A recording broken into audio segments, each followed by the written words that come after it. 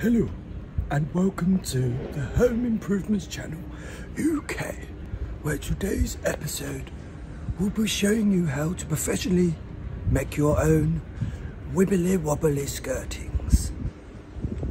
So as you would have seen by the title and the little stupid picture, what we're aiming to show you today is how you can... That's it, Phil. Bend it. That's it. Go on. Nah. No. No luck. Use another method. Just remember, guys, if you like the videos, hit the like button, subscribe, hit the notification bell, chuck a comment, and thank you very much. We've been into the wilderness and caught ourselves some medium density fiberboard, also known as MDF. There's a few ways to bend your skirting. This method requires a little bit of filling at the end, a little bit of decorating, but it can all be done in one day.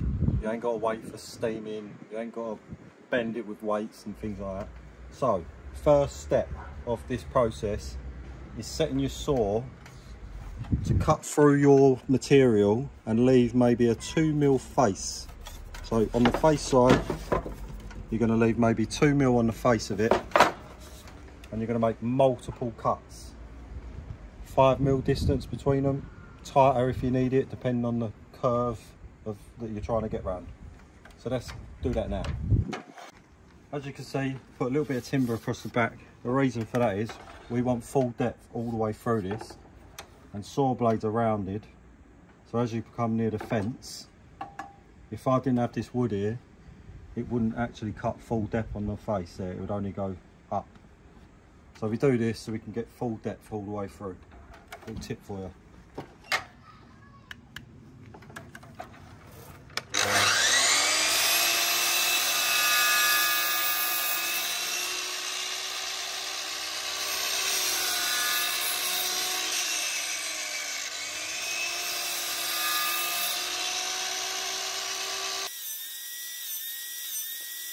Quick little side note, as you can see, I'm just pushing it and cutting.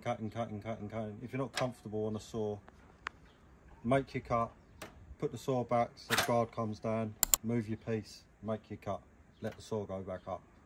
I'm fairly comfortable on a saw, so I can just roll it through and feed it through, but just be safe with these, they will take digits very quickly.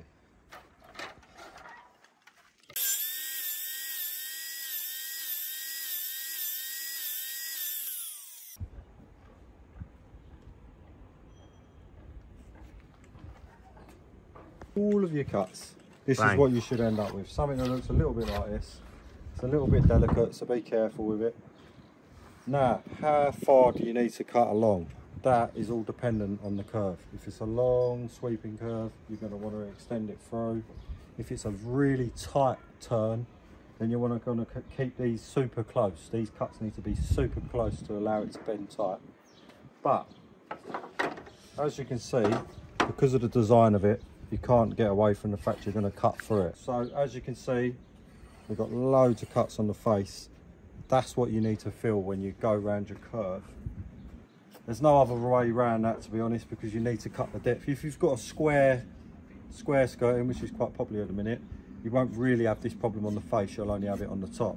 But if we come to said curve here, whoa, and that's what we wanted to get one right. sweeping bend. As you can see, that's smooth, Phil. And oh, it does internal as well. Some people cut the face to get this, but with MDF you can sort of get away with both ways. Man's got skills. So if we say that was your curve on your wall, like that. Yeah. As you can see, it's a nice sweeping bend, Phil. It's delicious. And that is another quick video from the Home Improvements Channel UK. If you're liking our videos, please subscribe.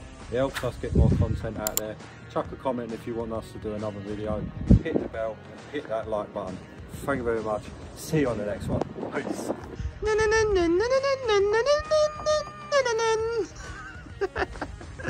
You've created yourself a piano. Depending on what skirting you got.